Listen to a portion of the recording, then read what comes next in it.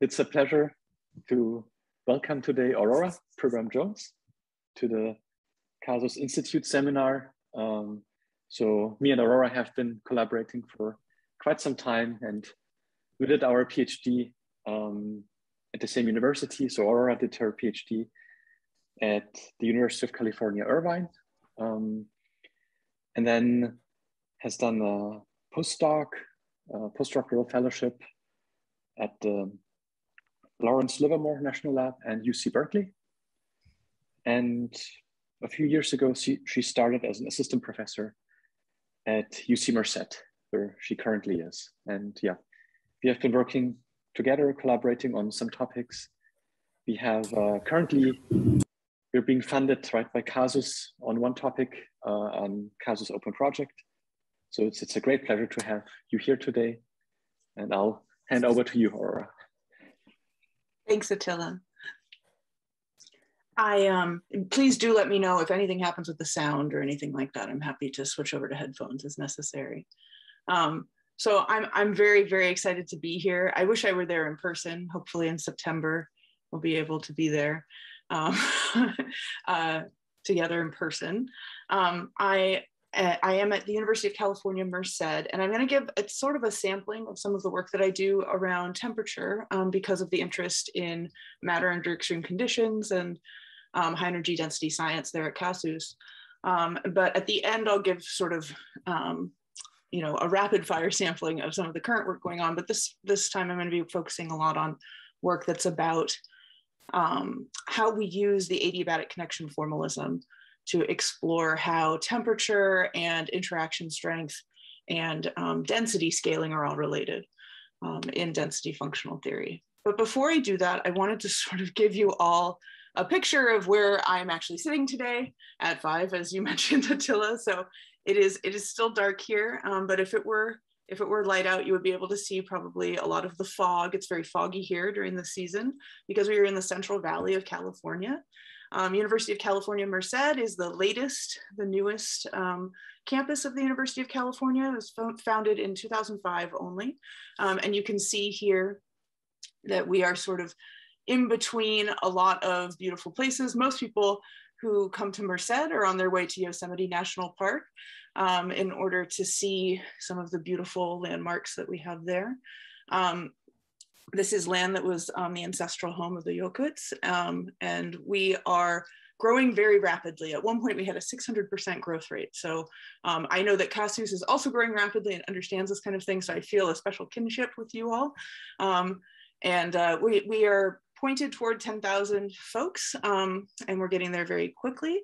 One thing that is pretty exceptional about University of California Merced is that we are about 3/4 first-generation college students. So students who do not have people in their immediate family who have gone to college before. So we are working on the mission of the University of California to be an engine for social mobility in California. And our faculty and graduate student body are also growing really, really quickly. So we're excited about our research and justice missions that we have at UC Merced. More specifically, I'm going to see, this is not going forward as I expected it to. I'll go over here. Perfect. Okay. So more specifically, at University of California Merced, I'm a member of the Center for Chemical Computation and Theory, CCCAT. You can see that we have our Bobcat mascot here. We are the Bobcats at UC Merced, and this is a US Department of Energy funded collaboration between a bunch of the junior theorists at UC Merced in both chemistry and physics.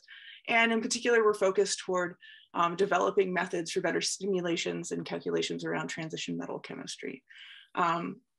Perhaps more relevant to what I'm going to talk to you about today, I'm also a member of the Department of Energy funded Consortium for High Energy Density Science, or CFEDS. I'm one of 2 PIs at 2 investigators at University of California Merced, along with David Struba, who's the lead for our campus. And this is a collaboration with Florida A&M, Morehouse College, and Lawrence Livermore National Laboratory. And we're focused on developing computational methods for matter under extreme temperature and pressure, much as some of you are there.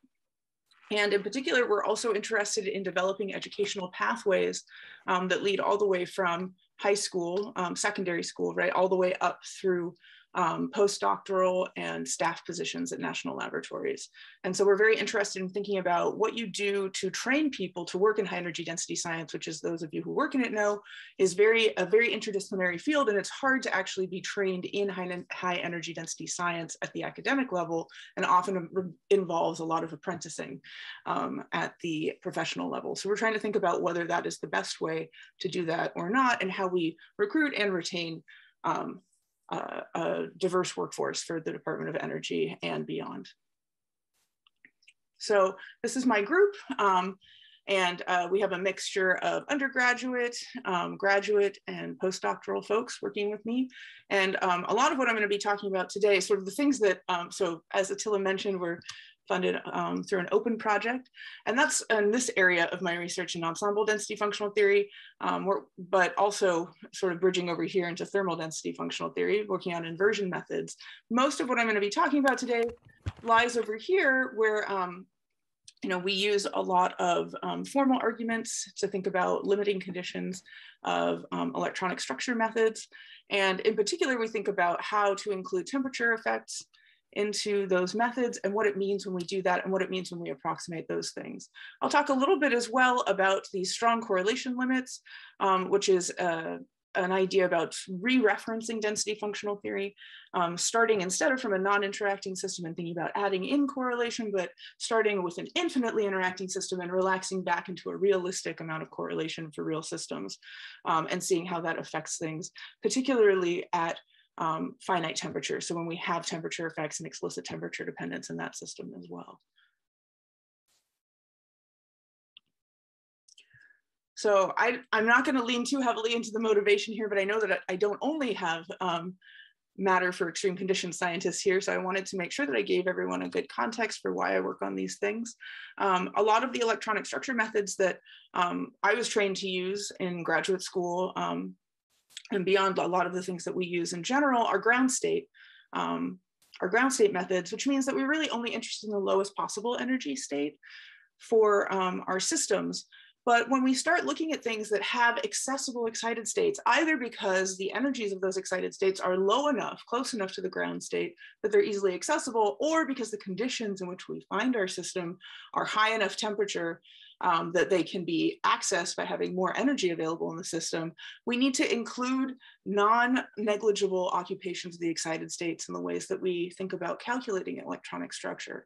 So some of the places where you might find these things is in topological phase transitions, thinking about the cores of giant planets. This is Jupiter. You can tell because it sort of looks like, some sort of parfait or ice cream on the outside. That's how in a cartoon you tell somebody that you're looking at Jupiter. They're talking about giant planets. You want planets that are big enough that you have very dense cores on the inside and high temperatures on the inside. You also find these conditions on the pathway to the ignition of inertial confinement fusion capsules. And other situations where materials are under extreme conditions. Here, this is a simulation where by Valenza and coworkers, where you're looking at electronic structure changes, where you're actually looking at differences in bonding based on being at a different environment that's higher temperature, where you can see that with sheets of materials here. Today, I'm going to be focusing mostly on these areas, right? Thinking about ways of writing down theory that are useful for thinking about these high temperature, high pressure conditions, which again is something that I think a lot of people at your institute are interested in and is of interest to a lot of my collaborators at Lawrence Livermore National Laboratory and Sandia National Laboratory. Some of those things, the reason why we have a lot of national laboratory interest in the US is because in order to create these conditions on Earth instead of out in space, I cannot travel to the center of Jupiter, but maybe I can travel to Livermore or Berkeley or Sandia, New Mexico, over there in Albuquerque, where they have these major facilities. Similarly, I know that there are a lot of facilities in Europe that try to achieve these conditions as well. Here we have the National Ignition Facility at Lawrence Livermore. This is the Z machine at Sandia. And this is the Advanced Light Source at Lawrence Berkeley National Laboratories. And there we are thinking about how can we use big science in order to create these rather extreme conditions. And you need to do that because you need to have high enough temperatures that these thermal effects that I'm interested in pursuing have impact. It's high enough temperature that they have impact, but also that you need to have these densities that are high enough that you still have quantum mechanical behavior, right? Things are close enough that they notice their neighbors, and you have quantum effects being important so that you're not just using standard plasma physics techniques, or strictly semi-classical methods. So when we look at these sorts of things, usually the area that I'm interested in is here in this loosely defined region of phase space called warm dense matter. Some people term this the malfunction junction, which I like because I like rhymes.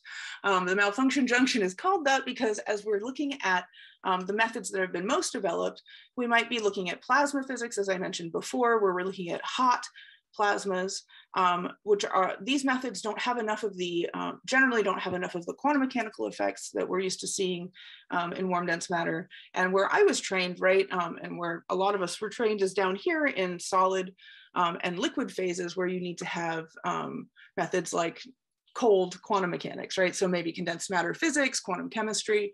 And down here, we don't actually have enough of the explicit temperature dependence mattering for these methods to necessarily have ability to deal with the explicit temperature dependence that you find when you heat these methods up. The other issue is that when you look to include temperature dependence in these things, you get very, very high computational cost. So as we heat things up and move from these solids that we're used to thinking about, we're going to move into warm dense matter. And ideally, we would be able to predict how well something might work in that area, but also in regimes that are close to it. Part of the reason why is because when we look at something like the National Ignition Facility or other places where they're working on inertial confinement fusion, you're starting from this cold deuterium ice, something like that, and you're covering this capsule, this tiny capsule, with something like beryllium doped plastic or carbon, generally something that is coating that deuterium core. And when you place that inside of the gold hull room or some other way of generating X-rays, you want to irradiate that thing with a lot of symmetry. And once you do that, you can heat up that covering. And when it blasts off, it compresses the fuel inside enough that you can hopefully implode it and release some energy. When you're doing that, as I said, you're starting from a solid, from this deuterium ice, moving through the warm dense matter regime all the way up into here, where we see that we have the inertial confinement fusion capsule at ignition. So if you are trying to model these things, not only are you working across a lot of different length scales and thinking about multi-scale modeling, you also need to make sure that if you are predicting the accuracy of your method, that you're not just talking about a specific phase of matter, but that you're able to talk about how it connects to other phases of matter as well. The reason why this is important is that we find that the methods that we choose to use to model these materials has a lot to do with how we not only interpret the data that comes out of warm dense matter experiments or high energy density experimental pursuits, we also need to be able to use these theories in order to design experiments, because these are fairly high cost experiments, and we want to make sure that we're doing a good job in supporting experimental colleagues in doing that.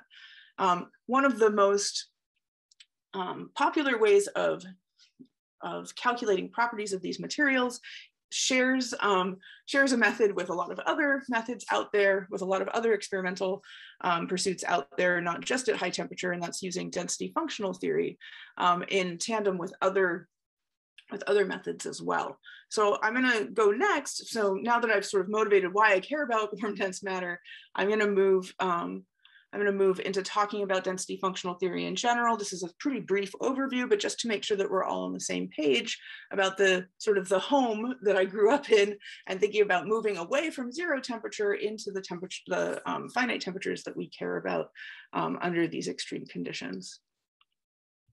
So as I mentioned, density functional theory is a very popular method.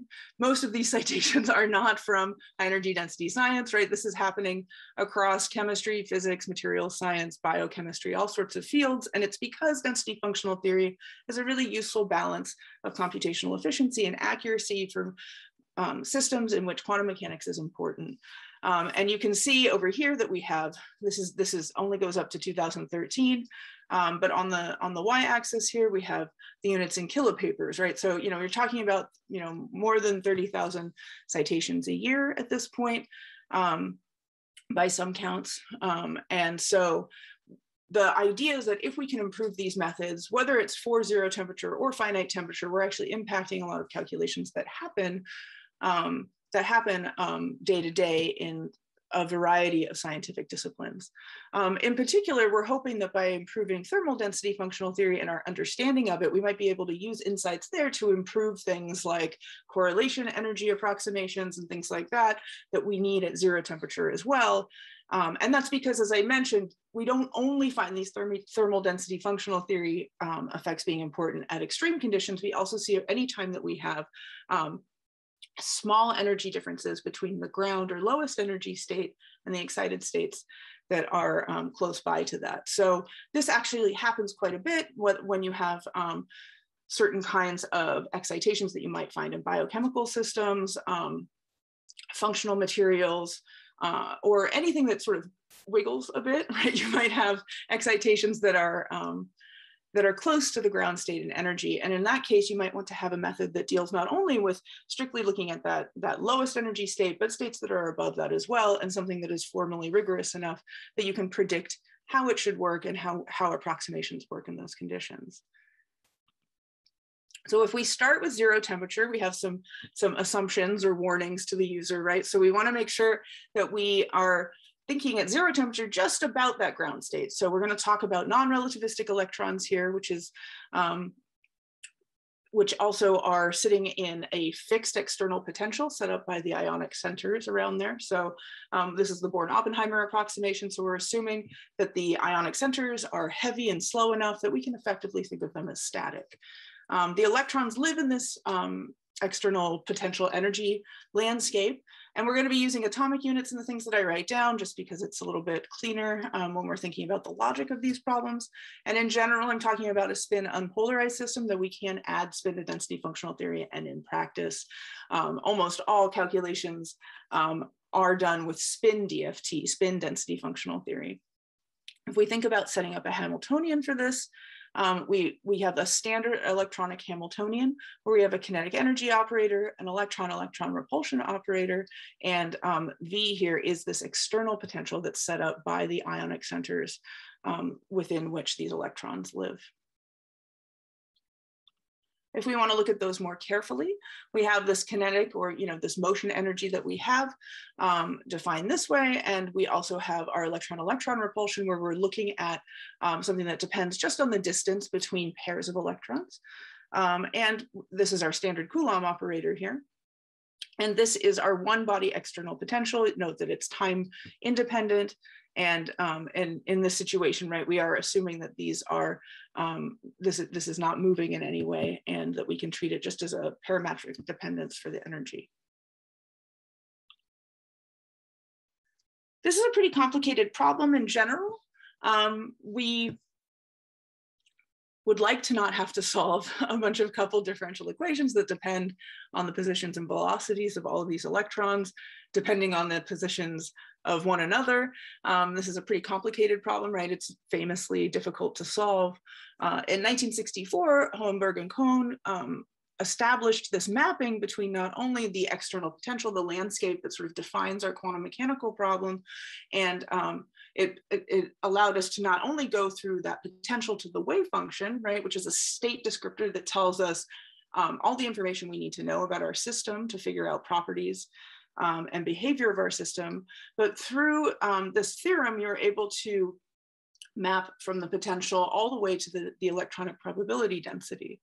And once you do that, what you get is a way of saying that we if we have this one-to-one correspondence between the potential and the density, you should be able to also say that the ground state energy, that lowest possible energy state for the quantum mechanical system in question, depends only on the electronic probability density. This is a lot easier in theory, because we don't anymore have to track the individual electrons in order to solve this problem. Now we can just point to a position in 3D space and say, right here, what's the probability of finding an electron there? This is a three-dimensional, this depends on three-dimensional space instead of, n, a very large number of coordinates instead. That's a much easier problem to solve in theory. And the second part of this work that was important is not only that we had this mapping from the external potential to the electronic probability density, but that we could write it as a functional, right? So we take as our input, a function, and we receive outside of that, our output will be a number. And as we look at this, we can actually split this into pieces. So here we have our electronic Hamiltonian that we talked about before with our kinetic, electron-electron repulsion, and external potential operators. What we can do is break this into two pieces. The first piece contains only the kinetic and electron-electron interaction pieces, and there's therefore universal for all electronic systems. Those components of the energy don't change in their description from one electronic system to the next. People call this sometimes the Holmberg-Kohn functional or the universal functional, to note that it doesn't change from system to system. The rest of the energy also depends on the electronic probability density, and represents the system-dependent piece that depends on the external potential in which those electrons find themselves for your particular system of interest. Note here that this universal functional is a functional of the density. So in theory, all we need to do is know our ground state electronic density, and we can get back our ground state energy. Now, sadly, this is not a constructive proof, so we don't have any way to just write down what that functional is. But a clever idea came from Kohn and Sham in 1965. And the idea there is that if all we need is the ground state density, why don't we solve a different problem that's related to the one that we're interested in through that ground state density? So the idea here is mapping the interacting system that we care about to a non-interacting system with the same electronic density. And if we can do that based on this idea that the ground state energy really only cares about that density in this formalism, we should be able to solve this easier to solve problem and get a result back that's still useful for the problem that we care about. And so the way that they did this is they said, well, let's think about non-interacting particles instead of electrons. These are non-interacting fermions that don't interact with each other and exist in a separate kind of one body potential. So here, instead of having this be our external potential, we have something called the Kohn-Sham potential, or the single body potential, that is going to create an electronic density that is exactly the same as the interacting density that we care about, but is constructed from these non-interacting electrons. When we do this, we get a system of eigenvalue equations that we need to solve, which is the bottleneck, the main solving that you need to do when you use Kohn-Sham density functional theory. It's how a lot of supercomputing time is used in the world because it's used so often. And if we look at this, we can construct this density from these non-interacting orbitals, these Kohn-Sham orbitals, the modulus squared of those multiplied by their occupations. And we can, when we do this, what we can do is define something called the exchange correlation energy. So what that does is it says, okay, so this is our universal piece that we are trying to figure out, this universal functional that doesn't depend on the system that we're in. By changing this into a non-interacting problem, we can solve exactly for the non-interacting or Kohn-Sham kinetic energy here. This single particle kinetic energy lets us just find the kinetic energy of each state and add them up. And then we can also use the Coulomb energy, which is the classical electrostatic repulsion, which we know in terms of the density itself. And between these two pieces, we get the vast majority of this Holmberg-Kohn functional correct. We know that this is exactly right if we have the exact density and if we have the exact Kohn-Sham functions. What remains is this exchange correlation piece, which we don't have a constructive, we don't have an explicit form for, but we know that it should be pretty small. And so when we inevitably have to approximate this, we're hoping that the errors in the overall energy will be small. The issue is that though it is small, this piece is crucial. We know that this piece is involved in bonding and a lot of electronic properties that are critical for actually determining the properties of electronic systems that we care about. And so a lot of the density functional theory field is involved in either using approximations to this exchange correlation energy or in developing new ones. Some of us sit around and analyze these approximations or think about this thing in its exact form in order to get insights into how to improve the way that we actually do density functional theory calculations in practice. When we do this, we set up a formalism in which we want these electronic densities to match. So this is just a simple example. And so here we have the helium atom, and this is a 2-electron system, so we can solve it exactly. And so on the top here, you have the radial density. So as we start at r equals 0, this is the nucleus of our helium atom. And as we move along the x-axis, we get further and further away. And you can see here that our exact electronic density is shown in blue. And the exact external potential for a helium atom is this red curve, -2/r. And if we look at this, our exact Kohn-Sham potential is different, as we would expect, right? So if we take non-interacting electrons instead of the interacting ones that make up our real helium density, and instead of placing them in this red potential, we place them in the exact Kohn-Sham potential here, we get back a density that looks exactly the same to the eye here as we would have for the helium atom. And this is actually true because this is the exact Kohn-Sham potential. In practice, we do need to approximate this. So a popular approximation here listed in green looks like this for the potential, which you can see is a pretty big difference than the exact Kohn-Sham potential that we would be expecting. But when we look back at the density that it provides back, we actually see that it's highly accurate even as an approximated density. So all of these approximations are focused on getting this density correct, which is as it should be, right? Because that's really what we care about based on the Holmberg-Kohn theorem. We want to make sure that our approximate densities are as close to the interaction densities as possible in order to get a close approximation to the ground state energy. That last piece of the energy, the exchange correlation energy, is often split into pieces. Sometimes you want to keep it together, sometimes you want to split it into pieces depending on the connections that you're making with other theories or based on the analysis that you're doing or what's available to you. And when you do that, you can say that the exchange energy is the difference between the electron-electron potential evaluated on the Kohn-Sham system, that set of non-interacting electrons creating the same density as your interacting system, with the classical electrostatic repulsion subtracted off of it, or you can define it in terms of these Kohn-Sham orbitals. So I told you that spin does exist in density functional theory, despite the fact that I pretend it doesn't exist in most of my talk. And if you do that, you can see that this is a same spin effect, and you can define it in terms of those Kohn-Sham orbitals here. Now, this is a density functional theory definition of the exchange, which is related to, but slightly different than definitions that you might find in other electronic structure techniques. Once you've defined your exchange, correlation is sort of everything else, though you can also think of the exchange, as I'll talk about later, the exchange can be thought of as sort of the high density limit of this object, and then the correlation energy is, again, everything that's left after that. So that's sort of the zero temperature picture. I know that was a little bit quick, but I know some people here are familiar with it. If we're interested in moving to systems where temperature is important, we need to actually include temperature dependence in the formalism that we're using. Now, this isn't necessarily the case in a lot of warm dense matter simulations because we actually don't have a ton of these developed yet, though there's a lot of work by Sjöström and Tricky and other folks and Karasiev in these areas.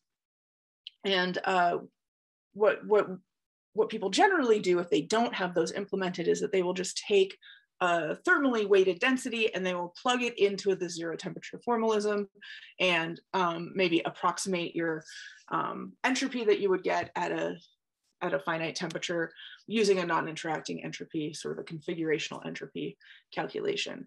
Now, this works surprisingly well, which is why people do it a lot, and it's why density functional theory is still used, even though there's still development that needs to be done in the thermal area, because it captures a lot of the free energy effects, so like the kinetic and entropic pieces that you need. But we know that the exchange correlation in particular should be temperature dependent. So I'm going to talk a little bit about what that looks like now. I'm going to check my time here. Okay. So thermal density functional theory, or finite temperature density functional theory, is very closely related. You'll see a lot of analogs to the zero temperature formalism here. This was derived by Mermin in 1965.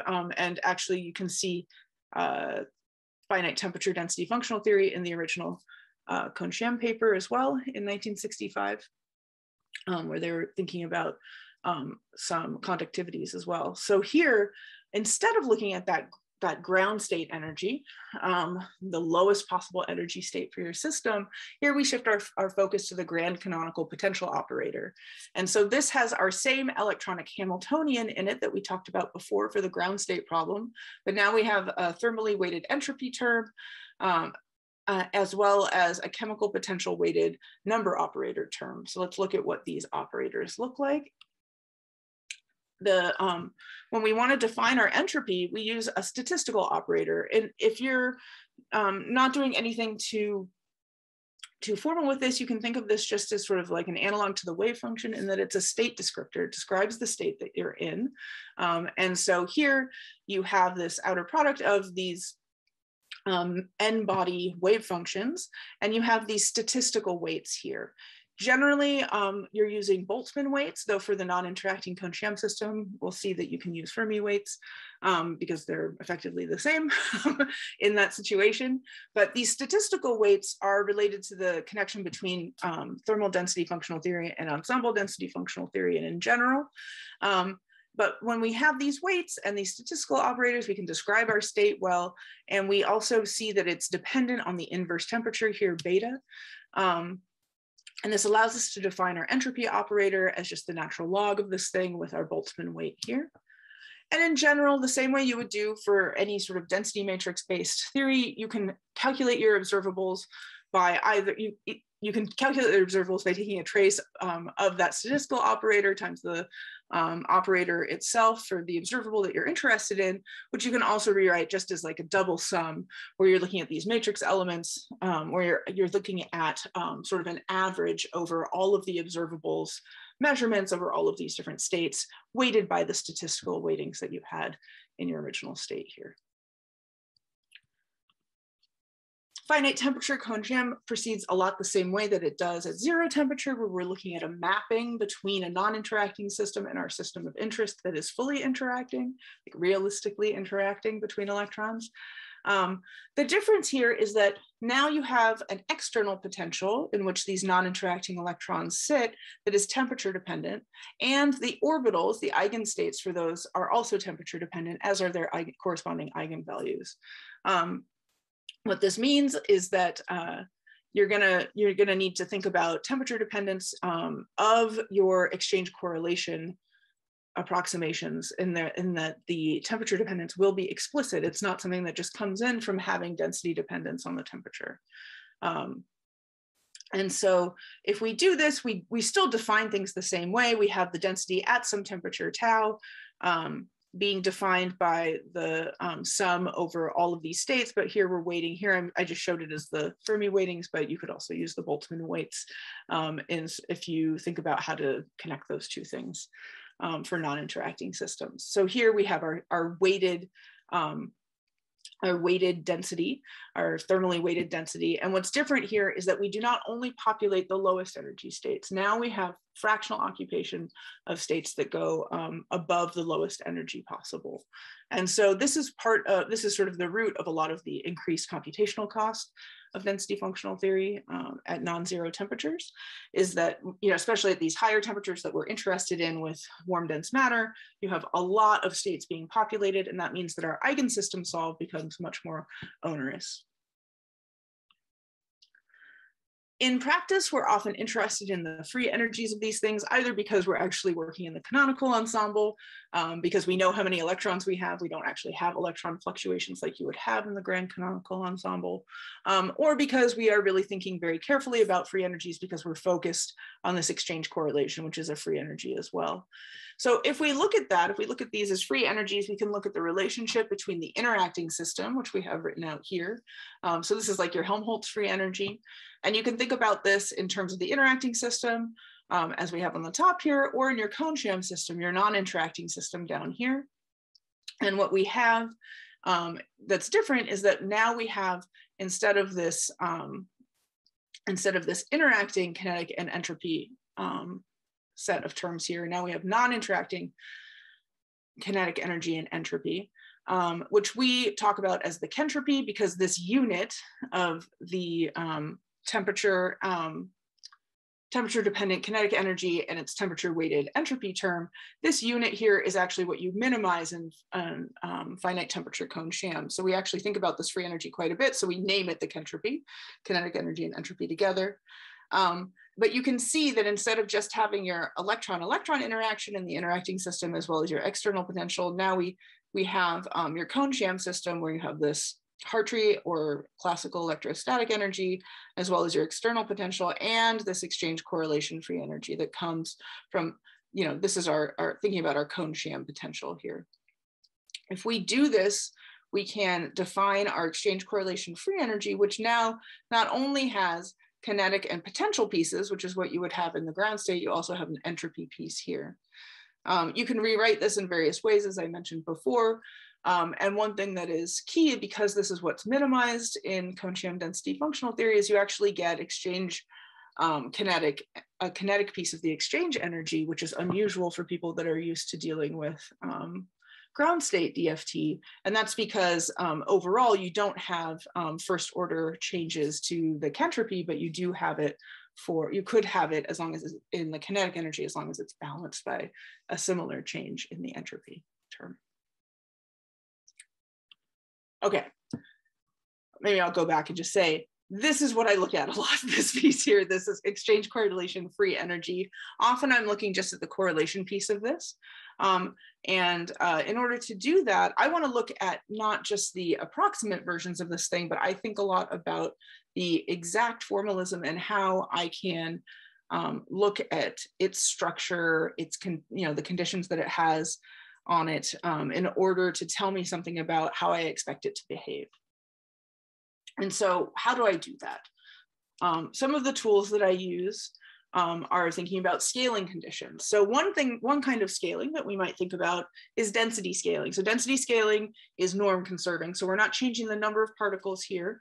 All we're thinking about is changing our coordinate scaling, basically. And that effectively says if I have some original density like this black curve here, I can either scale it to stretch it out, or I can scale it to squeeze it, but it keeps the number of electrons the same, so my norm is conserved. But when I do this, I know that from certain conditions on my functionals that I can tell you something about what happens to certain pieces of my energies, particularly non-interacting energies that you find in the cone sham system. I can tell you what happens to those when I squeeze or stretch their input density. And what happens is that I get something out that has a scaling relationship, a direct scaling relationship here. And so what that means is if I can use this relationship to figure out, without having to actually scale things in practice, I can think about what those energies would look like just through the scaling relationship.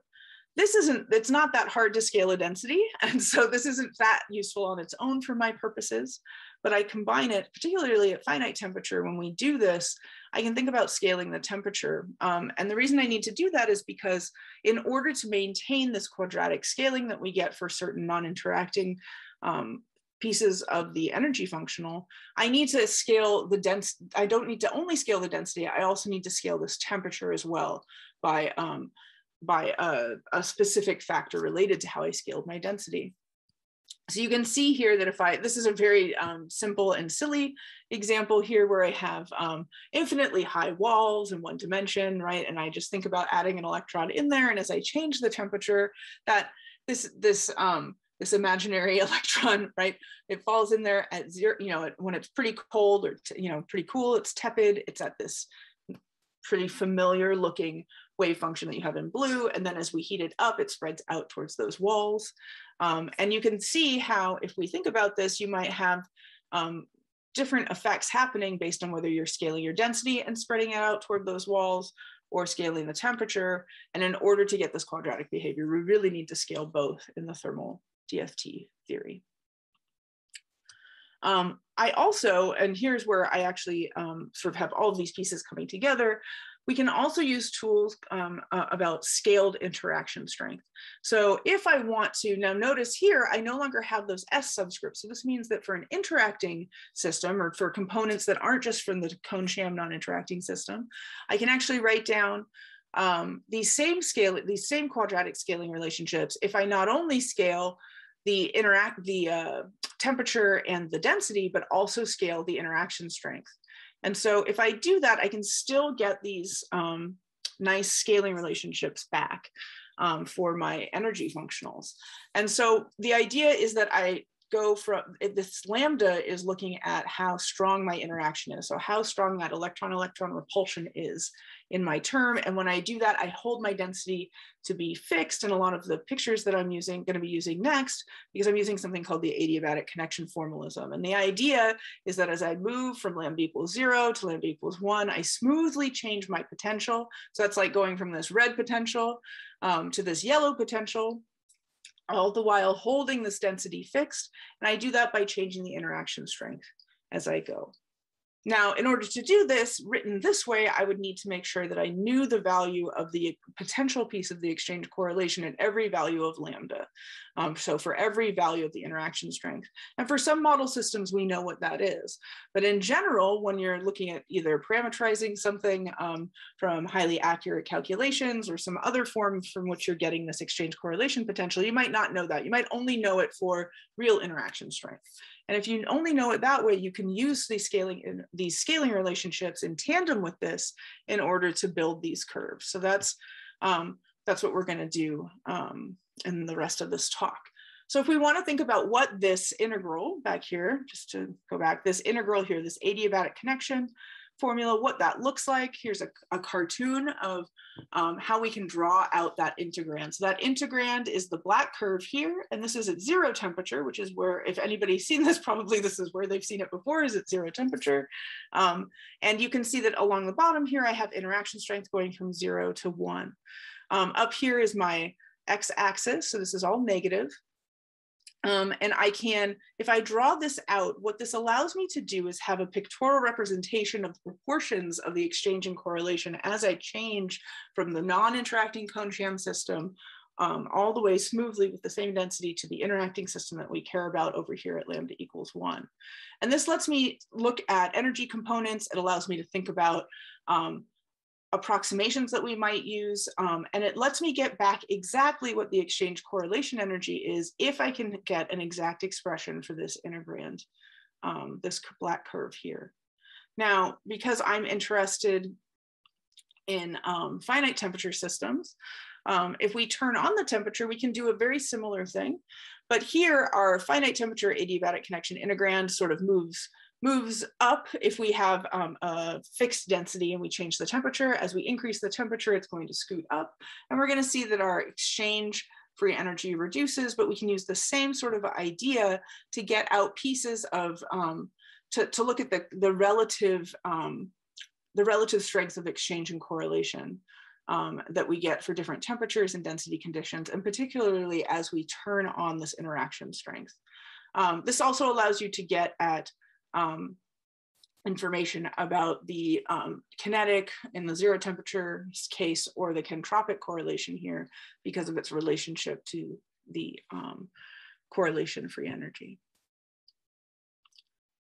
So if we look at what this looks like with an equation, we get something that looks like this, where I can say I can express the exchange correlation free energy at some temperature tau and at some interaction strength lambda as the integral over lambda of this integrand. This is the black curve, and we can write that as the potential exchange correlation over the interaction strength here. Again, knowing it at every interaction strength. So in order to use this for real systems, I'm going to use something that was a parameterization of the exchange correlation free energy for the uniform electron gas that was made by Groth and coworkers, as well as some people who might be here today. And so what we want to do from that is take, if we have good information about the exchange correlation for the uniform electron gas, as I mentioned, we can scale to a high density limit and pull out just the exchange piece of that free energy. And we call this simulated scaling based on some zero temperature work that was done by Burke and Liu. And I think in 2009. And the simulated scaling is saying, okay, maybe we don't know what the value of the exchange of this potential piece is. Maybe we don't know what that is at every single interaction strength value along that curve. But what we can do is relate through scaling relationships to a density scaling. And that will allow us to draw this curve, even if we don't have information about that other than at the fully interacting strength. And so what we do is we take this limit to pull off the exchange at the beginning. And you can see that since we're at non-zero temperatures, we not only have to scale the density. Here we're doing it in terms of the Wigner-Seitz radius, which is how we generally express the density for the uniform electron gas, especially in these parameterizations we're going to use. We also have to not just the density, but we also have to scale the temperature at the same time. Once we do that, we have a measure of the exchange free energy at that specific temperature and density, or Wigner-Seitz radius. Once we do that, we can pull this off and we'll get just the correlation piece. And we're going to combine that with some of these scaling relationships. In particular, we can take the exchange correlation free energy at some temperature tau and interaction strength lambda. And we say that we know that this is equal to some scaled value of the exchange correlation free energy. As long as we scale the density and we scale the temperature, we can just calculate this and then multiply it by our quadratic scaling factor, and we'll be able to get all of the values along the adiabatic connection curve that we need. So we do that, we combine this idea with the idea that we can pull off the exchange and just get the correlation. We can combine it with some other relationships between the correlation, these differential and integral relationships that are from my PhD work, and we can write down the potential piece of the correlation that we need in terms of only the correlation free energy that we're able to extract at this point. So this is what's going to let us draw those curves that we need in order to analyze how the exchange and correlation are related to one another for thermal systems, and in particular the uniform electron gas at non-zero temperatures. So this is work that's mostly done by my graduate student, Brittany Harding. And you can see here that what she's been able to do is use these ideas about simulated scaling and this parameterization by Groth and coworkers from 2017. And you can use this to draw these curves at different temperatures and density conditions, or different temperatures and Wigner-Seitz radii. Here she's holding the radius fixed. So here we have the same density across these different curves, but she's increasing the temperature as we go from blue to green to red. And here in the larger picture, we have just the exchange correlation. So if we look at this, she's only drawn in the exchange line here for the hottest temperature.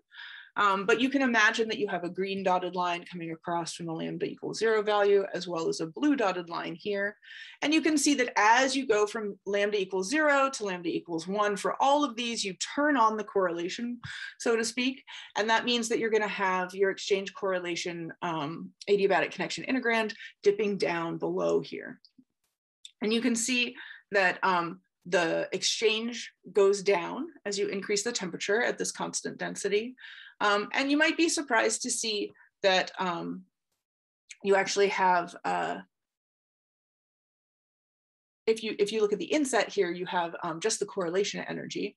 And as you increase the temperature, you actually see the correlation getting larger in magnitude, right? So this is just pulling off the correlation piece.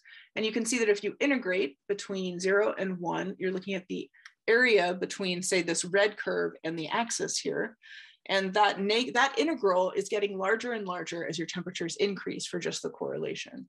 This is sort of different than what we're used to thinking about for correlation. A lot of the time we talk about correlation and temperature being competing influences on an electronic system. But in reality, depending on the conditions that you're in, correlation is non-monotonic with temperature. And so sometimes you find that increasing your temperature will actually cause your correlation to go up. And you can sort of get back to the behavior that we're used to thinking about by including the exchange. And here you see that as we increase the temperature, going from blue to green to red, we actually see the magnitude of our exchange correlation going down with increasing temperature, which is more in line with what people think about intuitively when they're sort of conceptualizing this competition between interaction strength and temperature. This is true for exchange. Exchange has a pretty straightforward relationship with temperature, but correlation is more complicated. What we actually use this for in Brittany's work and working with undergraduate Zachary Mowry is to think about whether we could have the same sorts of relationships between exchange and the exchange correlation energy that we see at zero temperature. So a lot of the time, when you think about how big can the exchange correlation get, or how big can correlation get for electronic systems, you think about something called the Lieb-Oxford bound, which is, a mathematically derived, like an actual bound. I don't do actual bounds. I'm not a mathematician, right? I do these sorts of numerical approximations to bounds with this work. But here, what we wanted to do is say, okay, the Lieb-Oxford bound has a form that looks a lot like the exchange energy for the uniform electron gas at zero temperature. And so what we wanted to do is see if a similar relationship existed with the exchange correlation free energy, and whether we could bound these curves, whether we would see these curves going lower than the exchange energy or the exchange free energy times the same constant. And what we find is that though it does sometimes hold, the zero temperature bound always holds, which is good because it's supposed to be on all matter. And so we didn't break physics / our own code by doing this wrong. So we see that the zero temperature, whether you're looking at the earlier bounds or these later bounds as they tighten them up, you see that these curves never dip below there. But if we try to do the same sort of relationship that we know exists at zero temperature with the finite temperature exchange free energy, we find that it doesn't hold once you get to lower densities. So this very large Wigner-Zeitz radius is the same as having a pretty low density. And so as we go to higher and higher temperatures, but even at low temperatures here, for low densities, we find that this relationship really doesn't hold. And so we can't make the same we can't make the same connection between this bound on these curves and just the exchange as it's described for the uniform electron gas. That sort of gets disrupted once you go to finite temperatures, where you have this really this very explicit temperature dependence on the exchange. And as you turn it on, it really starts to shrink, and you see that these curves really rise up, especially once you're in a low density regime. And you can see here, like even for a non-interacting system, this doesn't work. So even without turning on correlation, you can really just pop right past this bound.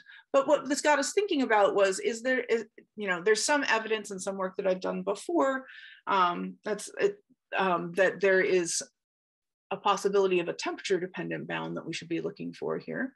And so we started thinking, what could we say about what this constant is? So this is just using the Lieb-Oxford constant that you have at zero temperature. And we see that it really doesn't work very well here. We call this the quick and dirty version of approximating this bound, because we just wanted to see if it would work, whether we would be able to make those same connections. And it really doesn't work with this constant that's derived for the zero temperature systems. And so what we did is we used this great work on this parameterization by Groth and co-workers to look at the regimes in which they said that this parameterization should work. And we looked at whether we could find sort of the range of those constants that would allow us to sort of sandwich in the curves that we're able to get out at different conditions. And so down here, you see So these bounds are density dependent, right? So you have this, this same low density regime here. And if we look at those zero temperature bounds, they're down here, satisfied. But if we look at sort of a pretty wide range of temperature values here, you can see that you get a range of constants that you can put in front of this same idea, this idea that you have a relationship between the exchange free energy that's temperature dependent and how the extent of these curves down into the negative region, right? So how low do these curves go? And you can see that even at pretty high temperatures, that you don't actually get zero for your exchange energy up here. And so that's sort of expressed by this, this top, C sub top. This is our top bound that we have here for the numerically calculated with simulated scaling curves here. And if we look at how far down these go, we see that they can be bounded by this approximate numerical bound by C bottom here. And this is as far down as we find our curves to go. These are, again, RS dependent, they're density dependent, but we can actually look at the extent to which these curves vary within this parameterization. And so this may be a first step toward looking at approximating a temperature dependent bound on the exchange correlation energy. I know that there were some people who are interested in fluctuation dissipation theorem here, so I'm just going to very briefly show some of my prior results about this. This is not really current work that I've been doing, but it's stuff that I did in my PhD, and it's related to what I do since there's this relationship between the fluctuation dissipation theorem and the adiabatic connection formula. And so, as I mentioned, right, you can write the exchange correlation free energy in terms of just an exchange correlation potential piece alone. One of the things that we did is we looked at how you could rewrite this instead of integrating over interaction strength by integrating over temperature. So if you start at some finite temperature and take it up to this high temperature, high density limit, you can write the same thing. So we call this the thermal connection formula, which again might be helpful if you're using methods where you have you're able to describe this correlation piece in terms of different temperatures, but you don't have a way of sort of turning the knob on how strongly your electrons are interacting. What we did is that we combined this with the finite temperature fluctuation dissipation theorem.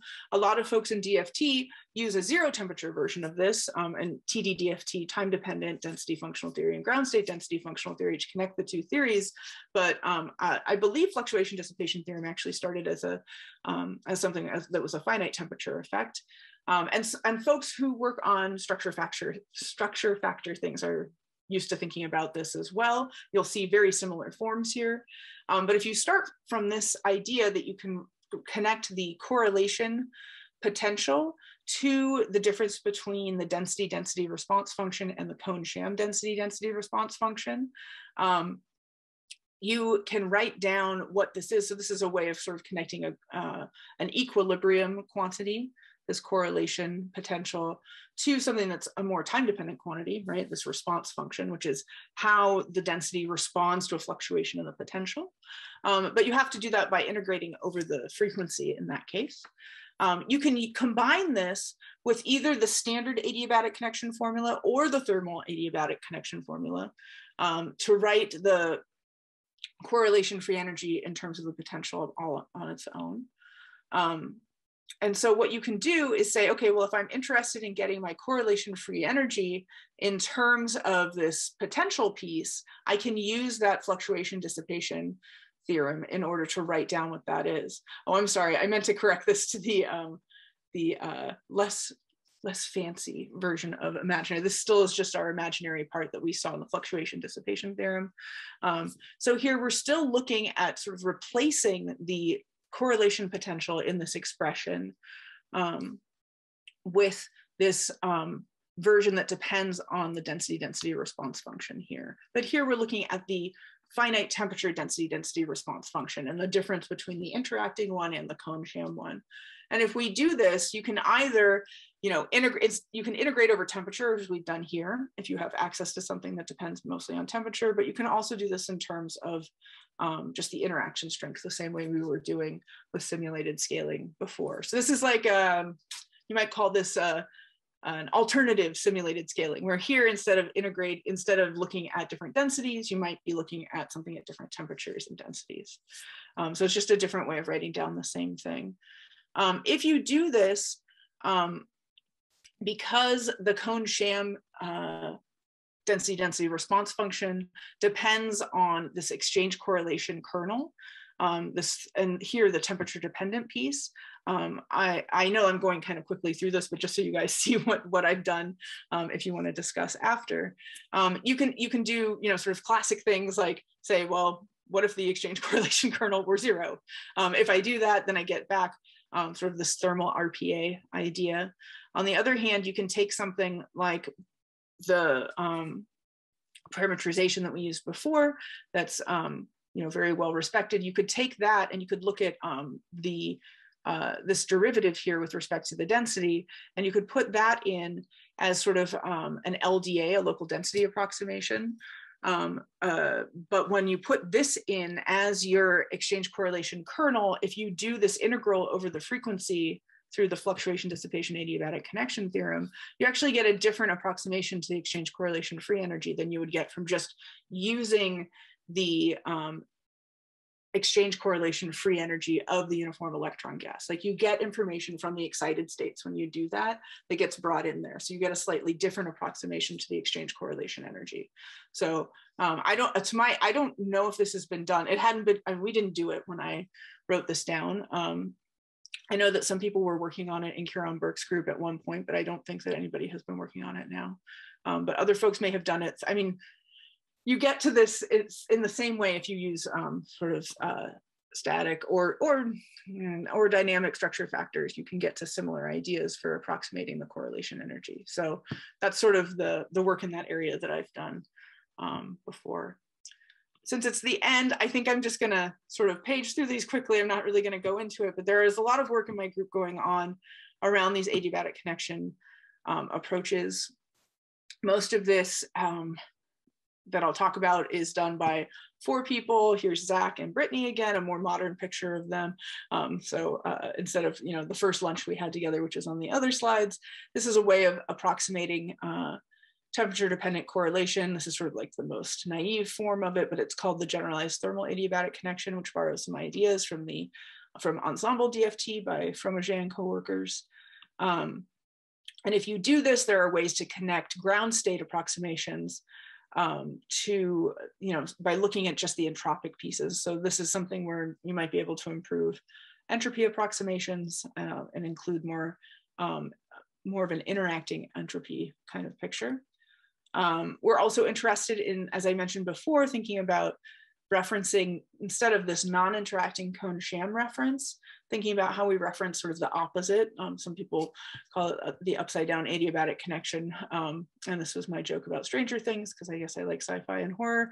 But this idea that you could reference something that is very strongly interacting and think about decorrelating and defining a decorrelation energy as something that's been introduced by Michael Ziedel, Paolo Gori-Giorgi, Andre Savin, and other folks. And if you do this, the question for me has been, what happens when we actually think about temperature dependence? And so Yuri Grossi in my group is a postdoc, and he's working on sort of developing the formalism that I wrote down and confirming that I did it right, and thinking about demonstrating it with the asymmetric Hubbard dimer, which is one of the sandboxes we play with in my group, because we actually can turn the interaction strength up or down in different ways. And so he's looking into what it means when you do that in different ways and how we can connect this to the regular adiabatic connection formula. This is more information about that. And the last thing that I'll talk about is a paper that we have almost ready as a preprint by Sara Giarrusso, who's also a postdoc in my group. And here we're looking at adiabatic connection approaches that examine the connections between Hartree-Fock theory, Moeller-Plesser perturbation theorem, and cone sham density functional theory. So one of her results is saying, you know, everyone keeps talking about how there are these Hartree-Fock densities that are, considered better generally than Kohn-Sham densities when you approximate things. But if you look at these things from an adiabatic connection formalism point of view, you can see where there are density inaccuracies by just looking at the correlation potential for what she's calling the single determinant adiabatic connection formula, where you're comparing the different ways to write down single Slater determinants, whether that's through Hartree-Fock theory or Kohn-Sham density functional theory. So that's sort of, little things that we're doing with adiabatic connection stuff. If anyone is interested in that, please reach out. I'm always happy to talk about those things. I'm very grateful to all of you. This is a longer talk than I meant it to be, but I'll blame the time being early in the morning. But I'm also very grateful to the funding that we have on this work, mostly from the Department of Energy. I'm grateful to CASUS for funding the open project with Attila. That's working with Vince here, thinking about inversion methods. And in particular, a lot of this work is funded by the Consortium for High Energy Density Science. And I'm of course grateful for the land that we do our work on and the work that I've done in the past. I'm very grateful to all of you. I know it's the end of your day, despite it being the beginning of my day. So I appreciate your attention. Thank you so much. Thank you very much, Aurora, for this great talk.